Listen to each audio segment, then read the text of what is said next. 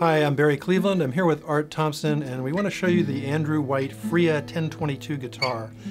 Andrew White's known for his boutique guitars, which typically sell for around $10,000, but he also has a production line of Korean-made instruments that sell for much less. This one goes for around $1,200. Comes with a soft case. The Freja 1022 is nearly the size of a jumbo guitar.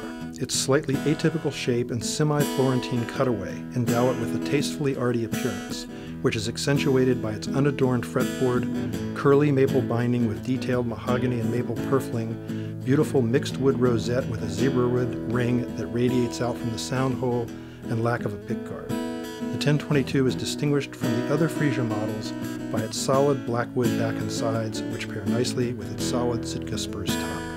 The guitar has a satin-finished Spanish cedar C-shaped neck, a Pal-Ferro fretboard, and smallish frets. The proprietary tuners have an 18:1 ratio for precise adjustments. The onboard Artec SHB5 soundhole preamp system comprises an undersaddle piezo coupled with a small microphone attached to the control unit, which is positioned just inside the soundhole for easy access.